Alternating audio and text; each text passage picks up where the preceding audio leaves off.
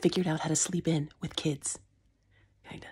This is my daughter's clock. It's an alarm clock, but we don't actually use it for the alarm because the issue isn't with my kids not waking up when they should. It's waking up well before they should. The beauty of my kids having now completed kindergarten is while they can't quite read clocks, they can read numbers. So this clock combined with this really shitty artwork means I get to sleep in until at least an expected hour. Every night as a part of bedtime routine, we pick one of these digits and we set it right next to their clock. And we tell them this digit, the hour, needs to match this digit that we've set up.